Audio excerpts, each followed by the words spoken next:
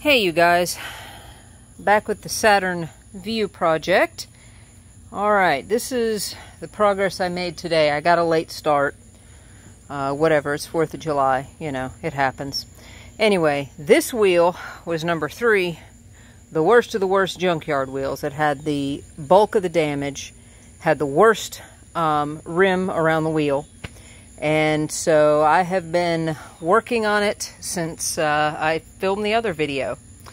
Ended up going with this little guy, which is a 2-inch 60 grit paper that goes on there with velcro, there's the word, and then goes in the drill. And then I stepped up to the orange or brown, whichever color you want to call it, the scotchbrite. Then your red, and then your teal, blue, aqua, whatever color, coarse to finer. And went over the rim of the wheel itself. And no, it's not perfect, but I mean, this stuff was gouged like nobody's business. Okay, let's start over here at the stem, valve stem, and we'll take a little tour around and you can see where I have worked on it. And these gouges were even down into here. So yeah, a couple times I hit the rubber with the edge of the sandpaper, but it's fine. None of it was bad. It was more just kicking a little bit of rubber around. But you can see all those gouges and curb marks have been removed. It has changed the contouring of things slightly, but you know, you win some, you lose some. When you get wheels in bad condition, you just got to kind of go with it. And this is not an actual dent. You can see this is straight. It's just the way that it mashed it at the top here. It kind of took it into the lip some, so I tried to recontour it. So hopefully it doesn't look like that once it's painted. But either way, it looks a whole lot better than a mess of curb rash. And then you can see in here where we had all our chips and nicks. That one, it feels like I need to sand a little bit more. I can feel it with my finger. If you're sanding by hand... Oh, I did forget to mention, I did actually use one other tool when I was starting. I used this flap wheel with the Dremel to get the damage in these areas started.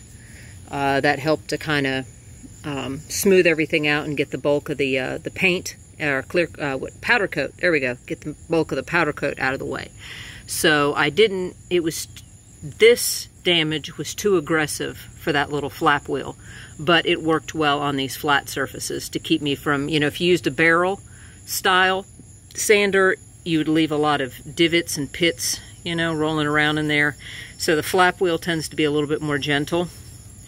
So I started with the flap wheel on the flats of the wheel wherever there was damage and took care of the bulk of that. I will have to do a little bit of recontouring with the filler primer because this has become a low spot now. So I did get some... I didn't have any fast build, but I did get the filler primer. So we will see how well it does to build this back up and get it at least flat.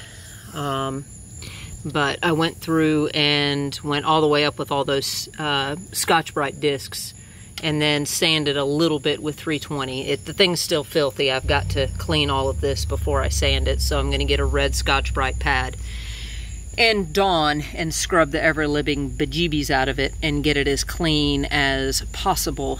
And then any of this mess that still stays, I will sand off with the 320. But come to find out, the 320 that I have, that, oops, was in my 3M, is not 3M. So it just tore and was, yeah, see, junk. It just turned into shards as I was sanding. So I've got to take the cat to the vet tomorrow. So while I'm out, I'll actually drop him back home, run back out real quick when the stores open again. Today's 4th of July. I'm not even trying. I'll go back out there tomorrow and grab some legitimate 320 sandpaper to finish scuffing this guy down for paint. But as you can see, all those chips and gouges have all been sanded as level as possible. I will have to do some work with that filler primer, but so much better.